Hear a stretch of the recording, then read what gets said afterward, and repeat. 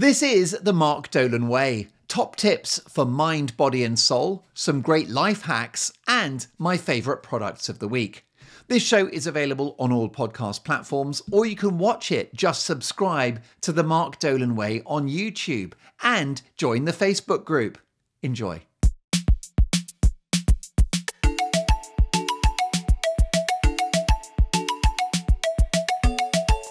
Hello and welcome to the show. I hope you are very well. I hope you've had a good week. I've had a dramatic week.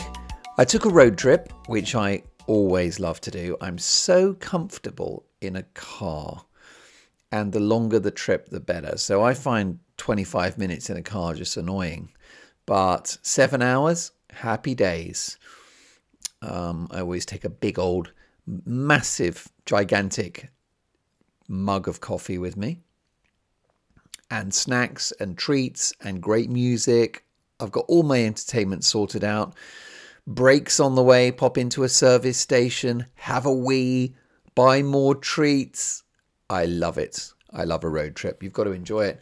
Actually, a brilliant new hack for road trips, which, I mean, might strike you as obvious, but I've never done it before. I was traveling with my son, and we had music all the way, and that was lovely. And the thing that we do there is that I choose a song. He controls the phone because I'm driving. So he's got the phone in his hand, and he'll say, okay, what song do you want? And I will just have a think of all the songs in the world. And then I'll tell him what I want, and he plays it.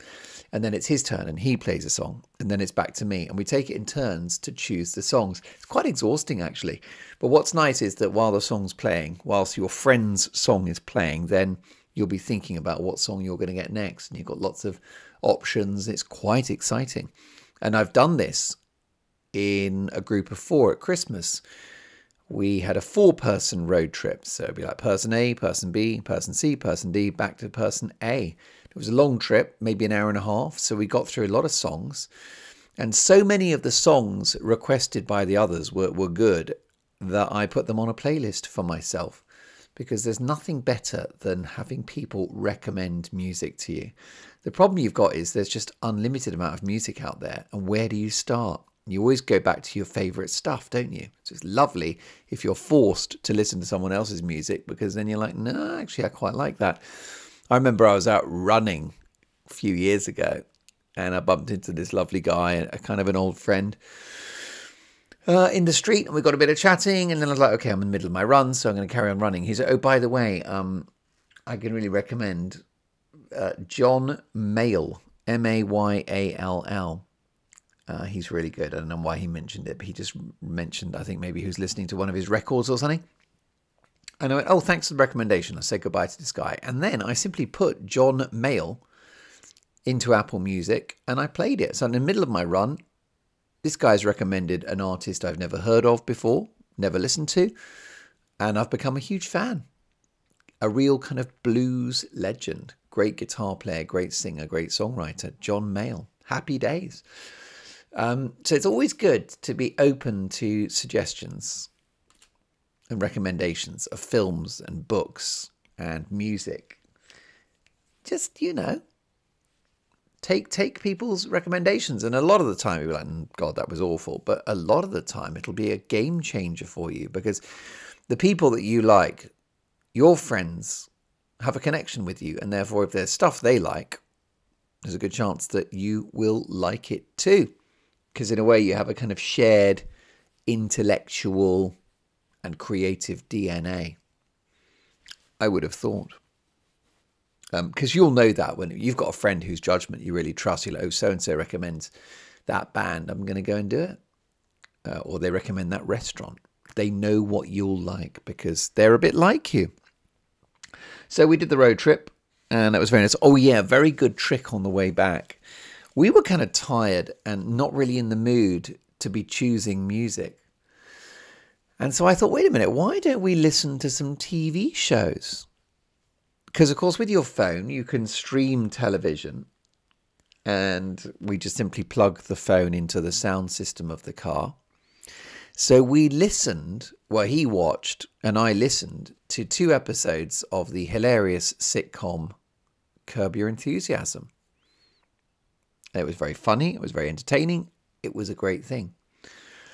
And it flew by. So that's an hour gone. 2 episodes of Curb. I think it was at least 2. I think it was 2, not 3. I think we listened to 2. And then we went for the BBC business programme Dragon's Den, in which budding entrepreneurs pitch their idea to 4 successful business people. And in return for a chunk of the company they get investment from the entrepreneurs, from the dragons. It's a very good show, very combative. If you don't have the BBC, because this program is very international, a lot of it is on YouTube, Dragon's Den. I can highly recommend it. I'm sure there are international versions of the same show. I think there are, in fact. So Dragon's Den, very good. So we listened to about 2 or 3 episodes of Dragon's Den, and honestly, that was like most of the trip just taken up with something stimulating, a few laughs from Curb Your Enthusiasm, and then a little bit of stimulation from Dragon's Den. I do like documentaries, and I do like reality shows like Dragon's Den, because you get to use your brain, don't you? Because you're analysing human nature, and of course you're evaluating the merits or otherwise of this business idea. So I do love that. I like documentaries. I like anything real, because I just think that it gives you something. I could watch grand designs in which people have a plot of land or a completely derelict house, and then they spend months transforming it. And because it's not actors and it's not scripted, it's real life. On that show, Grand Designs, very often, brackets almost always, they run out of money before the project has finished. And so you see human beings on the edge. You know, it's not easy, it's hard, it's a struggle. And it's great to see that human journey. And also watch the architectural issues with the building, the engineering problems, the roof's just fallen in, it's raining outside, the local planning officer has said no. Fascinating. So I like real telly, documentary films. I think there's always something to take away. I just think drama, it's great escapism, but it's constructed, it's not real, and I just don't find it leaves me with as much as I would like. Now, by the way, I think I'm showing my age, because I think when I was younger, I used to enjoy the escapism of drama. But now I just want information. And any documentary is, by definition, information, isn't it? So yeah, that's that. I mean, of course, there are dramas about real life events, which is nearly as good as a documentary, and that's not too bad at all. A massive hit in the UK has been a drama about what's been called the post office scandal. And essentially, the software installed at post offices around the country was provided by a Japanese IT firm called Fujitsu, who you might have heard of, massive company. And the software that the people running the post offices that was installed, the software they were using that was connected to, well, it was accounting software. So the software provided by the post office was faulty. And what it would do is you'd have your local post office, often in a charming little village, where the post office doubles up as a little bakery or a deli or a cafe, run by charming British people doing their best, serving their community. And they would do their accounting at the end of the day. And the computer would say, "Oh, you're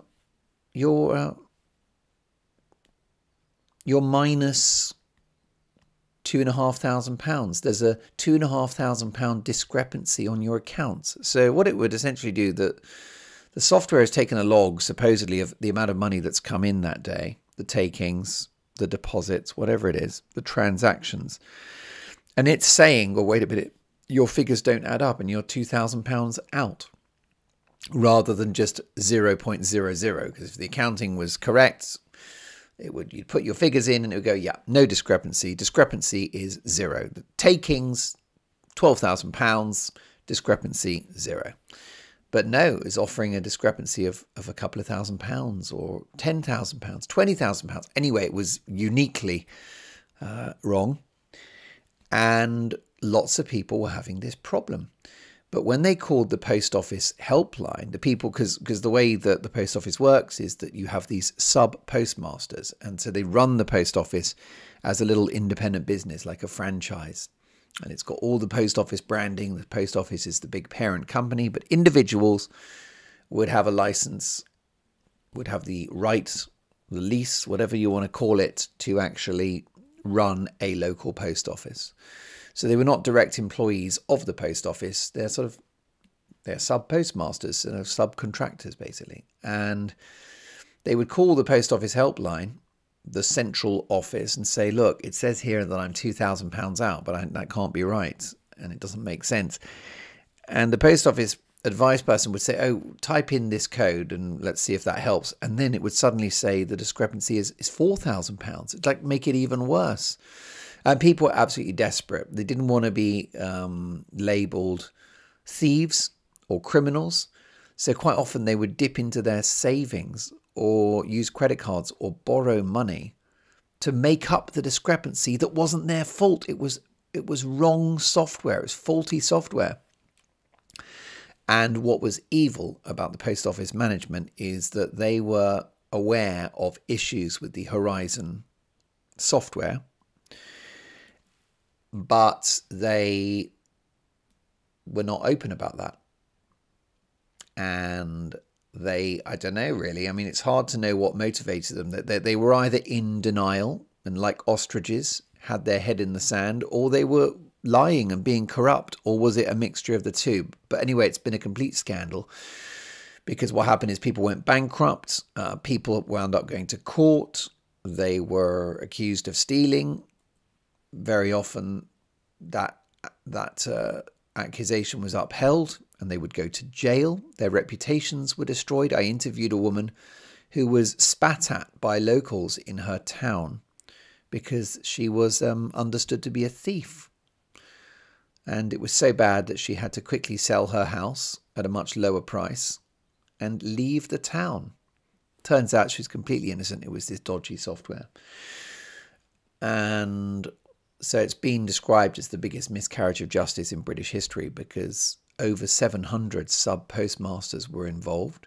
They went through hell. They thought they were mad. They were accused of being criminals. Marriages ended.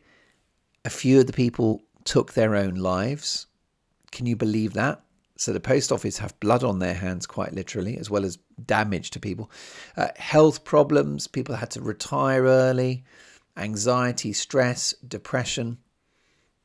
And it still hasn't been resolved. I mean, it's now clear what was going on. And there's the process of compensation, which will reach over £1 billion eventually once it's all paid out. But it won't bring back the people that killed themselves, and it won't undo the damage. I spoke to another woman who essentially lost 20 years of her life over this issue. Can you believe it? So bad. So, but yeah, so that's an example of real telly. That was a drama, but based on a true story. And that's the kind of thing I like. I think real stuff is good. And I think that's the kind of thing that you could be on the lookout for. Is documentaries, obviously podcasts, where people talk about their life, their life experience. Autobiographies are very good. Books about people's lives. Biographies are even better because biographies are written by sort of a journalist or author with a bit of critical judgment who will look at somebody that they're writing a book about and then offer, you know, a little bit of scrutiny about their life, their career, their legacy. Sometimes autobiographies, which is when you write a book about yourself, can be a bit self-praising. So certainly political autobiographies are often rubbish because it's just, oh, I did the right thing and that war was a good idea and I was really clever with what I did with the economy. And there's like a lot of self-aggrandizement. But biographies about politicians are very good because that's somebody that evaluates their legacy as well as telling their story. But yeah, so the older I get, non-fiction, I think it's the way to go. Documentaries, non-fiction books, and dramas based on a true story, like the post office scandal. if you can find that anywhere, if you're listening to this outside of the UK, do see if you can. It's on ITV. I don't know whether they let you stream it abroad. They do have a streaming platform called ITVX. You might be able to tap into that, perhaps get a free trial. I'm a big fan of that, by the way. Let's say Disney Plus or Apple TV or Prime are carrying a great series.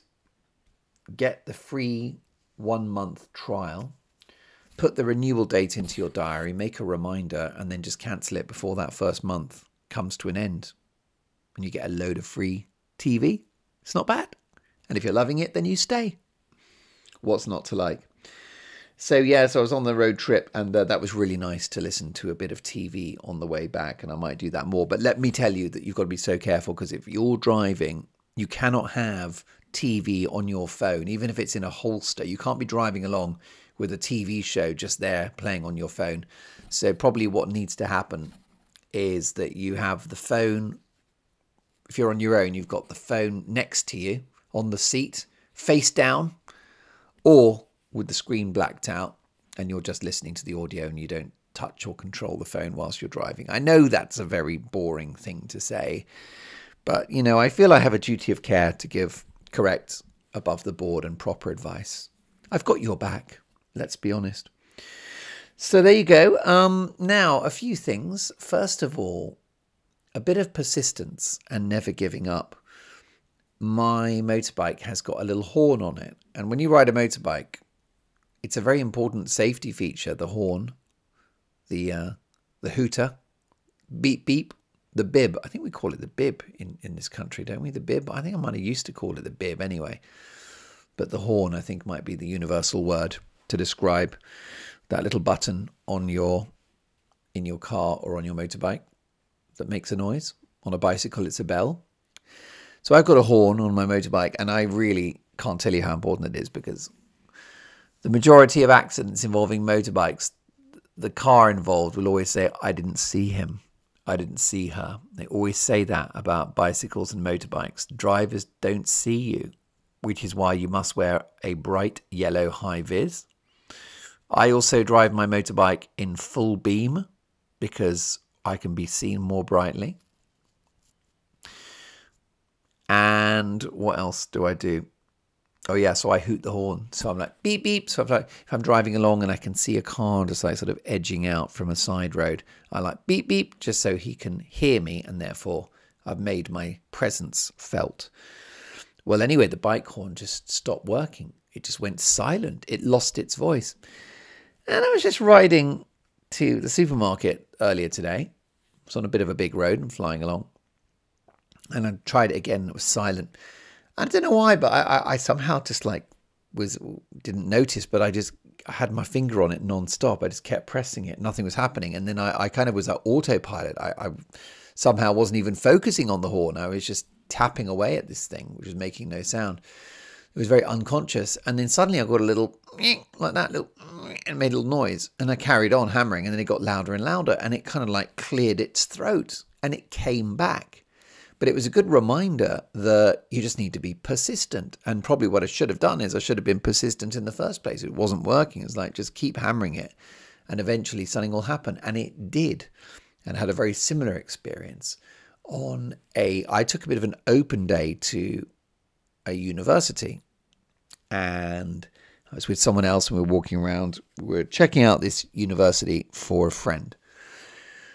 So I'm walking around this university, and, they've got the library, which is really nice, and they've got the canteens, and they've got the science block and an engineering block. And we went into the engineering block, and little bits of it were open, bits of it were closed. We were unaccompanied, actually, but you know what university's like. You can just wander around. We weren't planning any criminal activity. We were just wandering around. So, and there were a few rooms lit up. You went in and look around, like a lecture hall, a couple of labs. Students were in some of them working away, no problem. And then we got to like this, we were in this engineering block, and the doors all seemed to be locked. And I really wanted my friend to like see this department because he's interested in engineering. So, we're walking along, and it seems like, oh, that door's locked. And the instinct would be, all right, it's all locked up. Let's go. Let's leave. But I'm quite persistent. And there were many doors in this engineering department. And I basically just tried each door. They were all locked. And then there was just one door at the end. And it was just not locked. It was unlocked. And we went into this amazing, massive lab. And it did that really cool thing where you open the door and it's dark. And then you walk past the sensor. And then all the lights just flicker on. What a moment. And it was really great to get in there and look around. I didn't touch anything, obviously. Didn't disturb anything. But we just I mean, look, it was cheeky. But you know, this podcast is about being, I mean, I often say, you can be cheeky. I encourage you to be not illegal. Don't upset people or do anything bad, but a bit of cheeky. I think it's cheeky.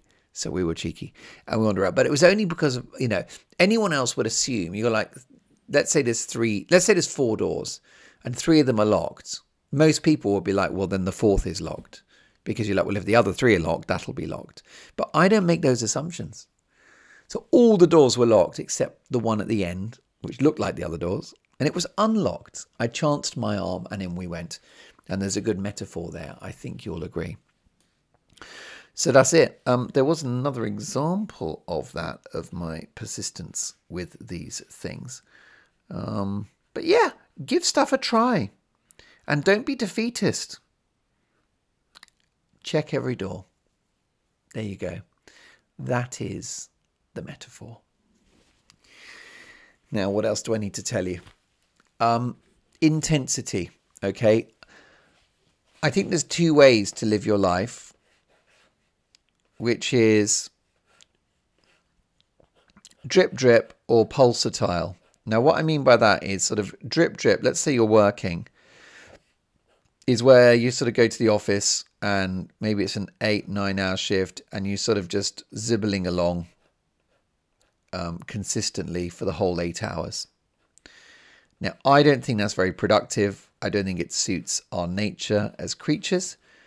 And that would be the drip, drip approach. By the way, I'm coming up with these weird expressions, drip, drip. But hopefully, you know what I mean. It's like Chinese water torture. Sort of steady as she goes, like a conveyor belt, like a treadmill. That's not how I like to roll. I like the rather more intense approach. Okay, pulsatile. So what pulsatile means, a pulse is like, your pulse is just, isn't it? You hit a pulse like that. It's got a beat to it.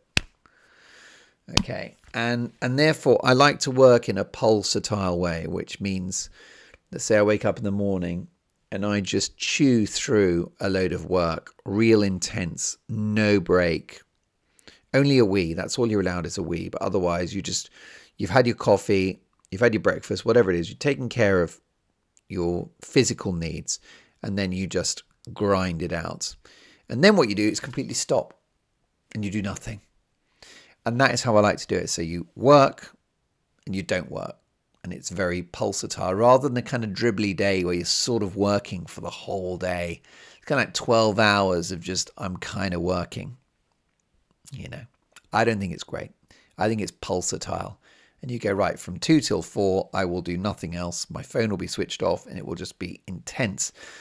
I think I might have got the appetite for this when I was at school and uni and doing exams, because exams are pulsatile, aren't they? Because what happens is that you have 2 hours in which to just pour everything out of your head onto the page that you know. And then you stop. And I just like working that way. Imagine if exams were 8 hours and it was just sort of, you have a sandwich, then you do a bit more, and then you have a nap, and then you go back to it. That would be tortuous, wouldn't it? Exams are wonderfully intense. It's amazing how much work you get done in exam conditions. So why not create exam conditions for yourself? So at work, you've got your list of things to do. Just do it in a really focused and intense way with no breaks, and then stop. And if you've got agency at work, if there's a bit of freedom, which I hope there is, you could leave work early. Because it's like, well, I worked in a very intense way and it's 3 o'clock in the afternoon and I'm all done. And you'll be like, yeah, Stephanie, she works in a very pulsatile way, she just attacks it and then she's out of there. Rather than Bob, who grinds it out all day long. Always popping off to the staff canteen to make a cup of tea, and he's gossiping. I mean, there's so much stuff at work that isn't work at all. How many minutes of the day are you actually working? So yeah, I think that's a really great thing to do. To think of your life and your tasks in a pulsatile way. And it's the same with, you see this at the gym. People who go into the gym, they spend 2 hours in the gym. Now look, some people love that. I've got a friend that disagrees with me and said, look, that they like to take their time at the gym and enjoy the atmosphere and it being slow. But there's a number of people that don't really do much at the gym. You know, they just sit there on the machine. The machine is not a seat. It's not there for you to sit on. It's for work. It's for exertion. And you should use it for that. You get in, you smash your muscles, you get that hell out. Pulsatile, intense, just brilliant, and then you're gone. That's why when I was more of a runner, I used to love hills, because it's a more concentrated form of running, isn't it?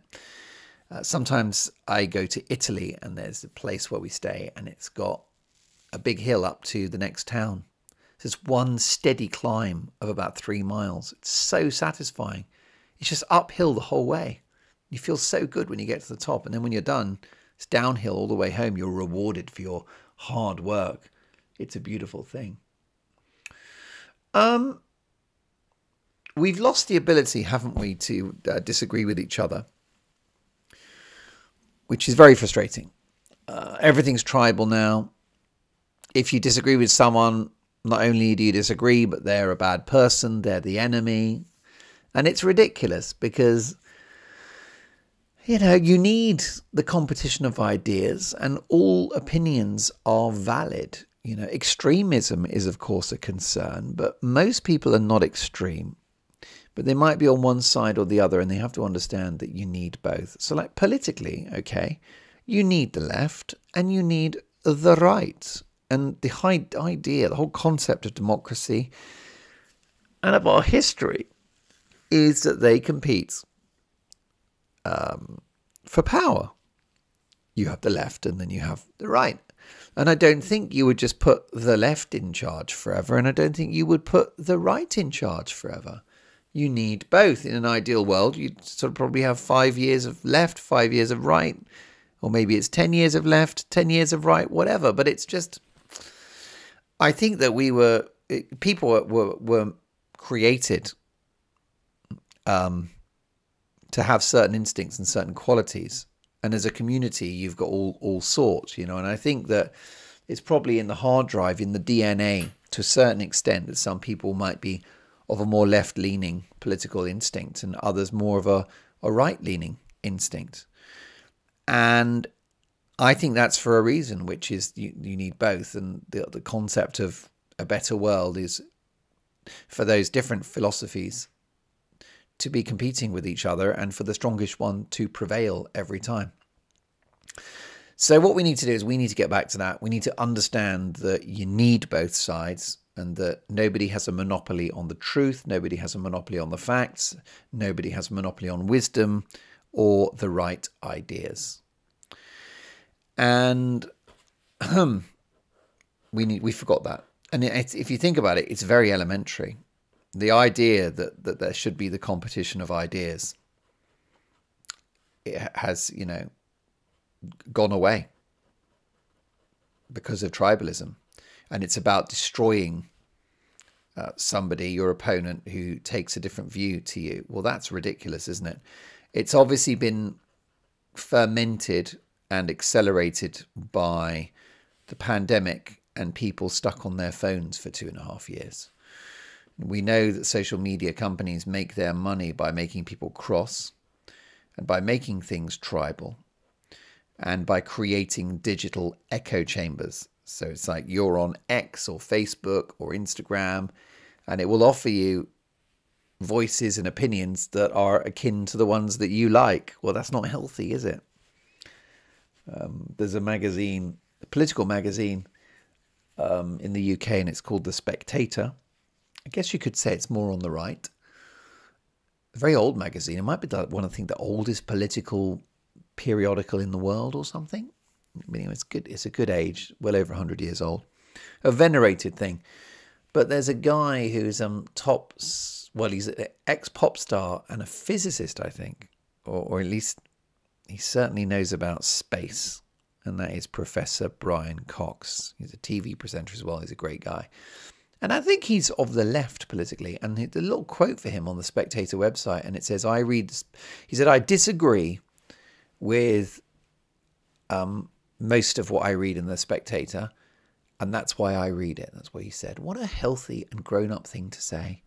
And we should all do that. We should expose ourselves to material and opinion and people and ideas that we don't agree with, that are alien to us. It's really healthy.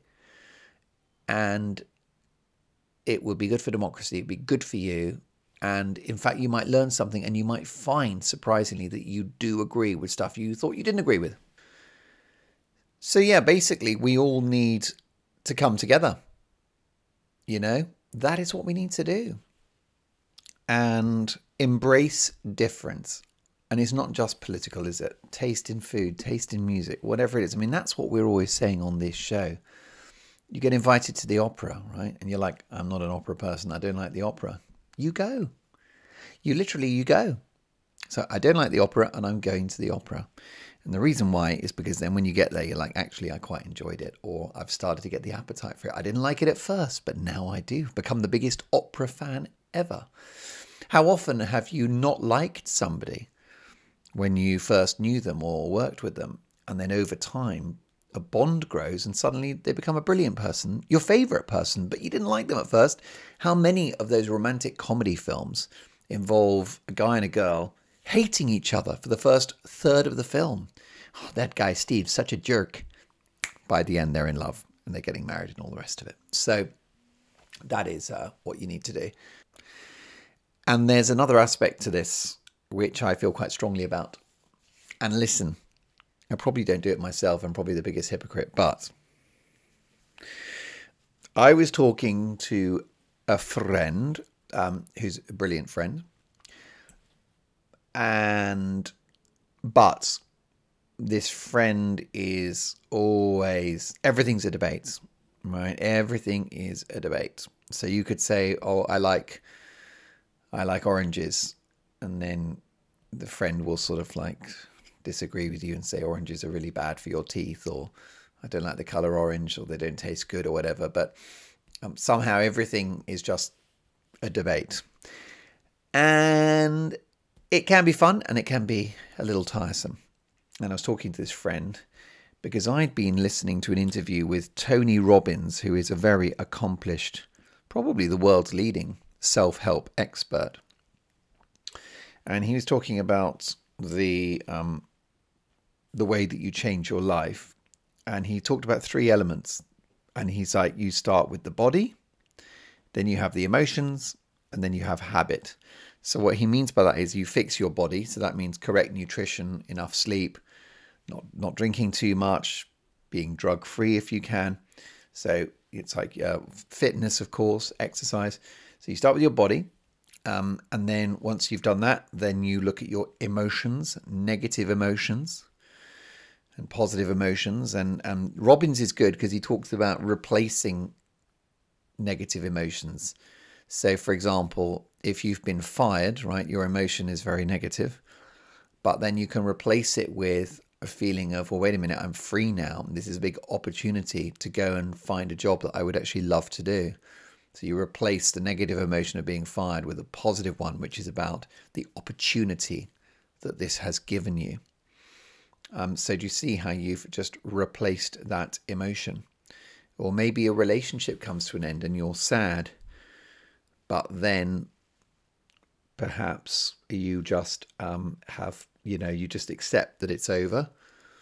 You understand it's not going to come back and you have peace with it. And so you've replaced anxiety with a sense of peace. It's like, it's gone. I'm not happy it's gone, but it's gone. So you fix your body, then you fix your emotions, and then it's habits. And so that's what he talks about, is the daily habits. You eliminate bad habits, such as picking your nose or being late or procrastinating, and replace it with good habits, such as a cold shower, being early, helping others, saving money, whatever it is. You know what, you've got your own idea of good habits, you've got your own idea of bad habits. So those are the three things. Now that's his map: body, then emotions, then habits.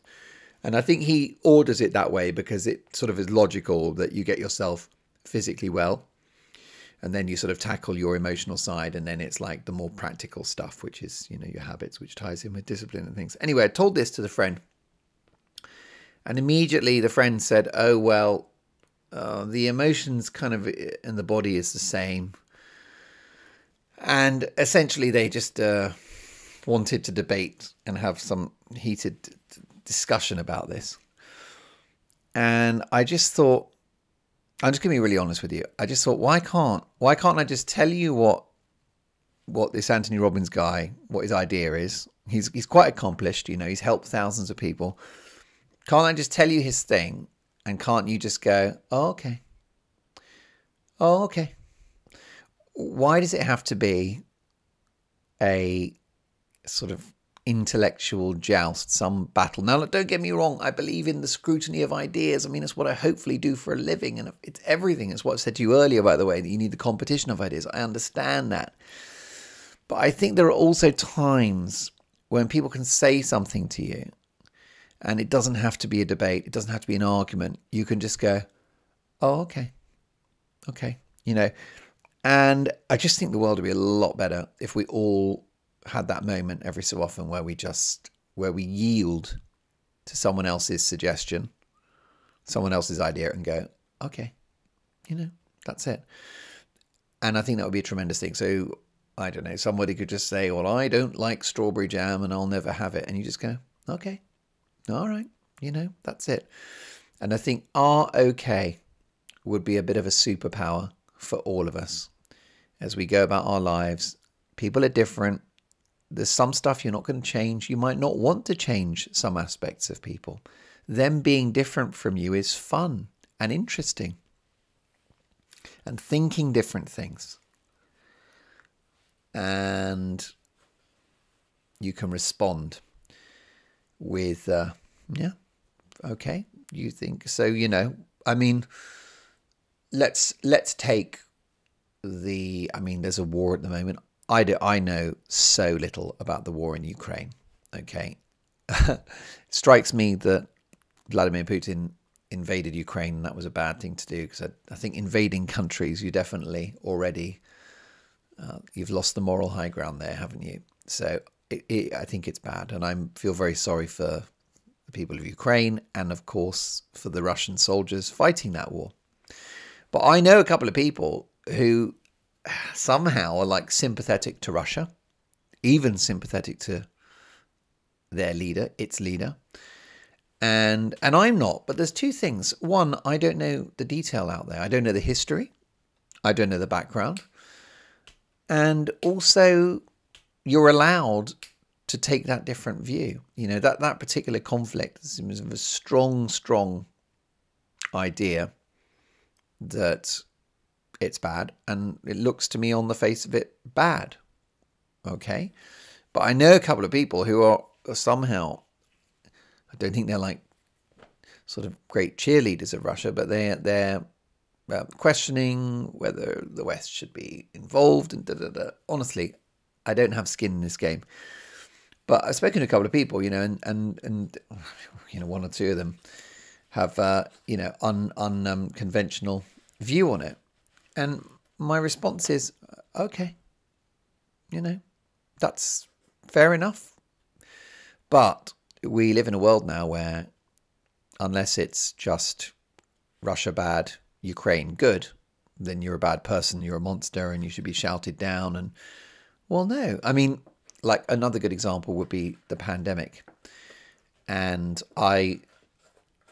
from what I've read, from the data I've looked at, from the experts I've listened to on both sides, it's my view that lockdowns were a catastrophic mistake, an experiment that palpably failed to stop this virus and caused great damage in the process. And it's all on record. You won't struggle to find videos online from my TV show talking about it, about what a mistake it is. But, I know people, just only a little while ago, someone said, well, lockdowns, they stopped the virus, flattened the curve and saved millions of lives. I don't think that stacks up. But when they said that, do you know what my response was? I just went, oh, okay. Yeah. You think that the lockdowns were brilliant and essential and we should do them again, and maybe we should have done them quicker than we did in the first time. All stuff I don't think. And my attitude is, oh, okay. Because you know why? They might be right and I might be wrong. But it would be very useful for all of us, once a day, minimum, to just hear something we don't agree with and say, oh, okay. Okay. Try it this week. Just go about your life and hear something that you think's outrageous, such as, I don't know, I'm going to put sugar on my boiled egg. Oh, okay. I mean, I've sort of an in-law who went absolutely insane with anger when I had mayonnaise with kind of a schnitzel, the Wiener Schnitzel thing. And it comes, in Austria and Germany, it comes with this jam, this lovely sort of, it's a bit like cranberry sauce, but it's Preiselbeer. I don't know what that is, Preiselbeer jam. But it's a lovely kind of red berry jam. It's sweet. And you have that with the meat, with boiled potatoes, sauerkraut, and then this lovely Wiener Schnitzel. What is a Wiener Schnitzel? It's basically a sort of slice of either chicken or pork.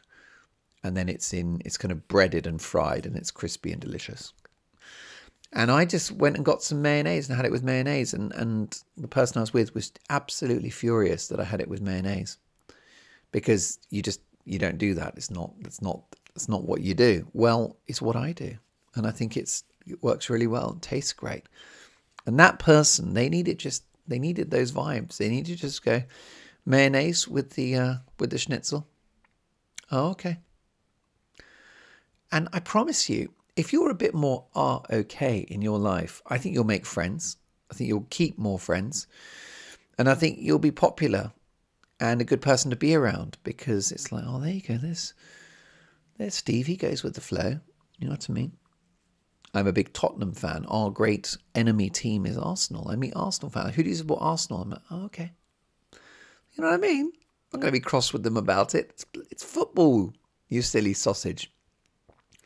But I think it would be a great thing. Okay. Right, listen, how are we doing? Blimey, where does the time go? I can't believe it. Lots to get through in the next show. But yeah, that's it. Expose yourself to alternative views, alternative material, stuff you don't like. If you don't like horror films, go and watch a horror film. If you hate fantasy books like Harry Potter or something, go and read it.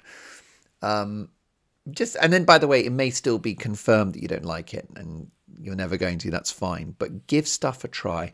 Come out of your comfort zone. Embrace discomfort. Embrace otherness. Immerse yourself in otherness. That's why traveling is good, because it's different cultures that are not your culture. It's a tremendous thing. It's been great to chat. Go and have a great week, and I will see you in a week's time. Lots of love. Oh, by the way, I should say this. This episode has dropped late, and that's my bad. It was a very busy week, and my systems failed. So I don't think this is going out until something like a Monday or a Tuesday, and that's very naughty. So I shall make every effort for Sunday to be the day that the pod drops. But we dropped the ball on this occasion. But yeah, so have a great weekend. You should be hearing the next podcast on Sunday. So this drops on a Monday or Tuesday. Sunday, and we'll get back to the regular Sundays from there on in. Have a great week. Stay awesome. Please like, subscribe, and tell your friends. And please give me an honest review. And I'll see you in a week. Go crazy and be lucky. Bye-bye.